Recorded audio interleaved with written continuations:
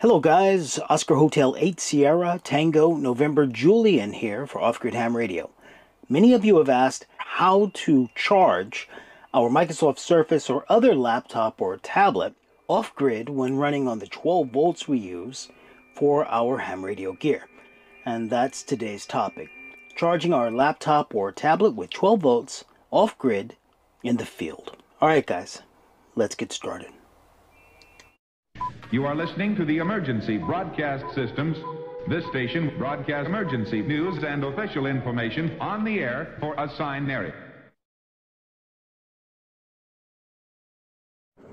Before we really get going, it's important to take a moment to talk about choosing a tablet or laptop for ham radio communications off-grid.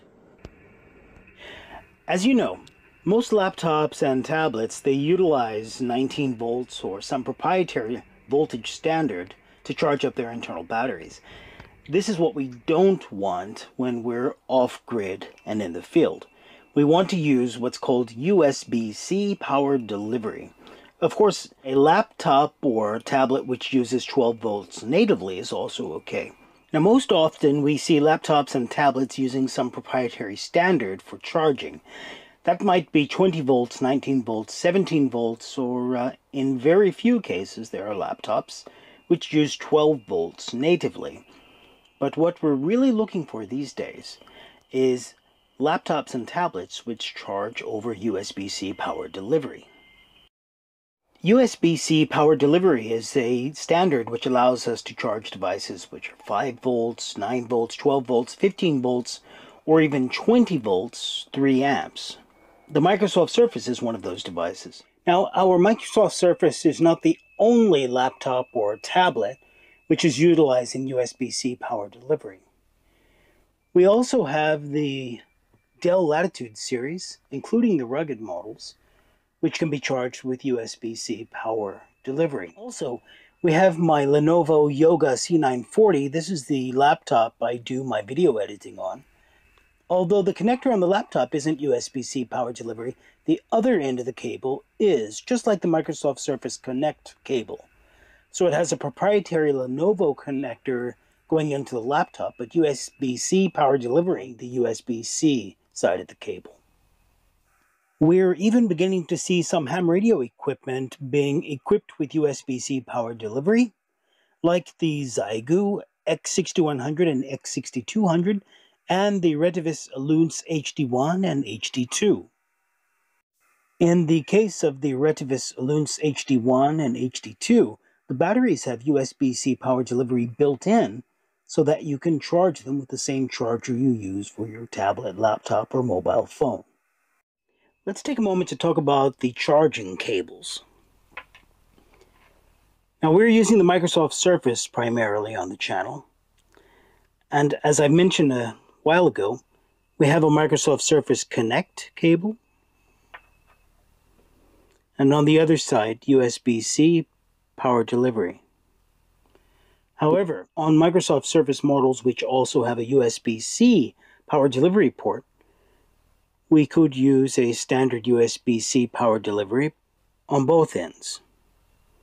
For example, when using the ICOM IC705 wirelessly. This also works through a hub if you want to charge and connect to your radio at the same time. For the Lenovo Yoga, and just to make a point, we again have a Lenovo proprietary cable,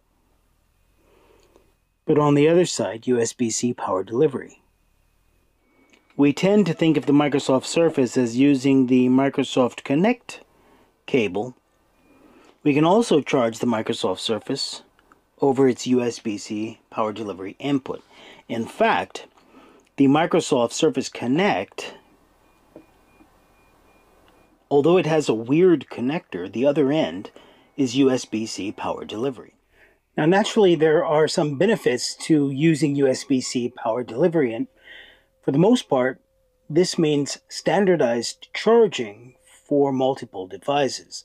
We can charge our mobile phone, we can charge our tablet, we can charge our laptop, and in some cases even our radios, with a single power source, USB-C power delivery. Of course, radios, high-power radios and things like that are still using 12 volts to charge their internal batteries, but for the most part, standardized charging over multiple devices offers us some unique advantages that we haven't seen very often in the ham radio community previously. But alright guys, let's go ahead and show you actually how I get the charging done. So, what I've done for charging is created a cable. On one end of the cable we have an Anderson power pole. On the other end, we have a coaxial plug for the ICOM IC705 or the Xiegu X6100. And we have another Anderson power pole. This is what all three ends of the cable look like. Naturally, one end of the cable goes to our battery. And the battery I'm using is the 50 amp hour Power Queen lithium iron phosphate battery for this test. Then one end will go to the ICOM IC705 or to the Xiegu X6100. Then I have a cigarette lighter socket adapter, and I've installed Anderson power poles on one end.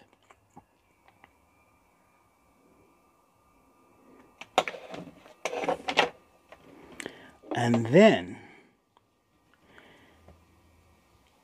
I have a USB-C power delivery adapter. So we have a Quick Charge 3 on one side and we have USB-C power delivery on the other. And this one is capable of outputting more than 100 watts. That means if you have an energy-hungry laptop, you can charge it up with this device. Now the way I put all of these things together is actually quite simple. I take the cigarette lighter socket and the USB-C power delivery adapter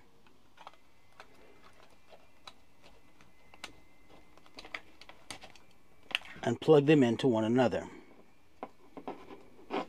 Now we basically have a minimal laptop or tablet power supply, and we can charge, of course, two devices at once with the USB-A and the USB-C.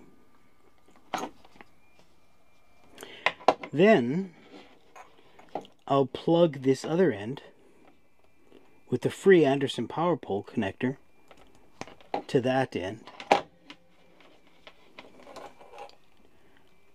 and there's the power cable for the USB-C device. Next, I'll plug in the radio's cable. So now the radio is connected, the USB-C power delivery is ready to go. All we have to do is connect the battery.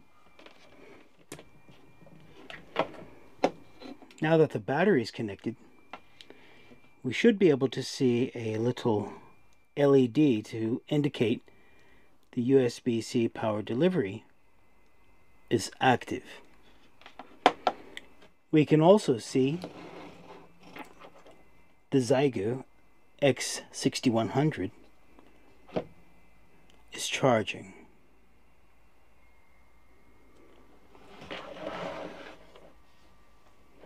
Now, we can take our USB-C connect cable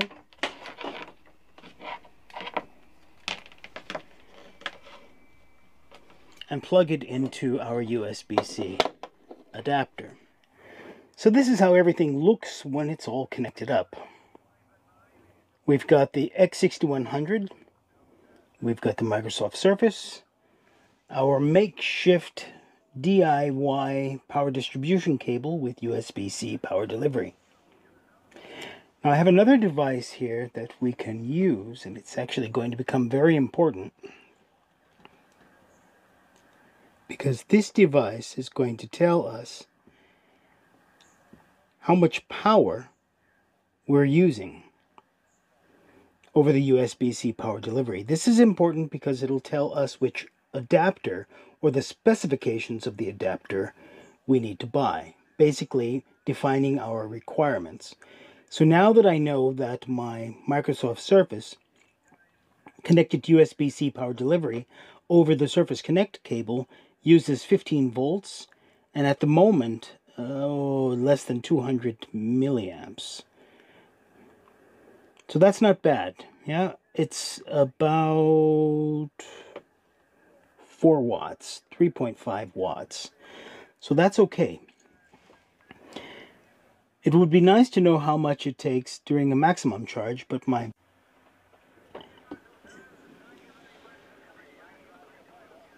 let's look at it here.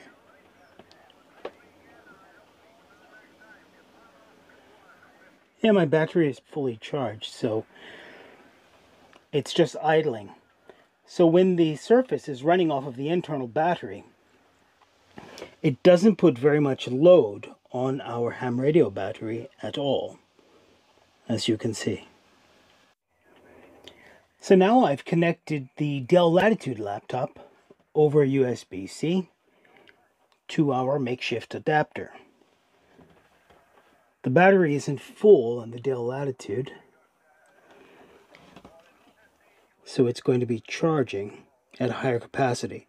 So we're at about 20 watts, 19 watts, 20 watts, and almost an amp, but we're at 20 volts because the because the Dell Latitude charges at a higher rate.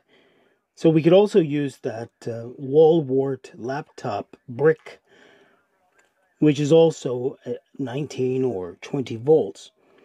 But what we're doing now is, well, basically our adapter is a DC-DC converter. USB-C power delivery will boost the voltage from whatever is coming in to whatever the laptop says it needs.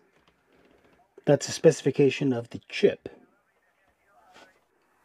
So I've already shown you this one and how it powers the Surface as well as the Dell Latitude. But this isn't the only solution. Many of you probably won't want to mess around with this cigarette lighter socket and a car adapter. So let's put that aside and show you this one. So I haven't had as much luck with a wide variety of devices because this doesn't have the capability as the car adapter does. However, at the moment it is charging the Dell Latitude. I'll show you. 30 minutes until full. Power mode plugged in and best performance. Now the nice thing about this one, it has two USB-C power delivery outputs, but of course if you plug in two power delivery devices, you're only going to get half of the power across those two devices, across those two ports. So be careful with that. I only use it with one port at a time. Now the nice thing about this one is it has an off switch, power switch. So now you can see power is off, not charging. I'll switch the power back on.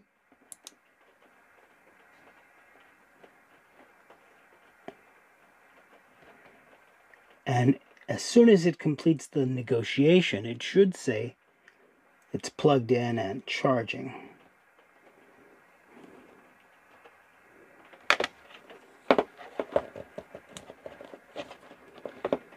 Interesting that it's not doing that yet. Ah, there we go. Outstanding. It's 28 minutes until fully charged.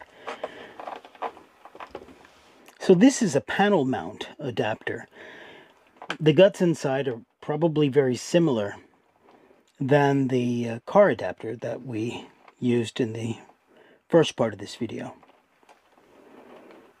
But you have to be really careful because just because it says USB-C power delivery doesn't mean that it's fully compatible with the standard. Anyway, I'll leave links in the description for both adapters, the car adapter, and that's actually the most reliable one, and that's why I use it. So I'll leave links for this one and for the car adapter. For the cigarette lighter socket, just go to your local auto parts store and get one which is capable of at least 5 amps. If the wires are really small, so don't buy it, regardless of what it says. So I'll leave links for this one and the panel mount version.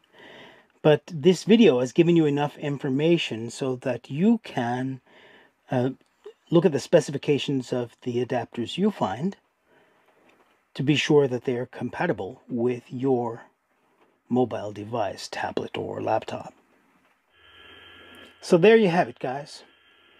Now you know everything I know about powering the Microsoft Surface and other USB-C power delivery-based tablets and laptops off-grid. As you can see, even with the DIY cables we made, it's actually quite a clean installation. And keep in mind, you only need the charging cable when you're actually charging, when your tablet's internal battery is depleted. So this is much easier, much smaller, much lighter, much easier to carry and set up than carrying bricks and inverters and all sorts of chaotic equipment unnecessarily. Alright guys, look, if you like what I'm doing, if you like the content I'm creating, please let me know by leaving me a comment, a thumbs up, or even a super thanks to let me know. And if it's not too much to ask, please share this video with someone or someplace where other operators might enjoy it. Rock and roll, guys. As always, you are all absolutely magnificent. Thanks for watching. Ciao.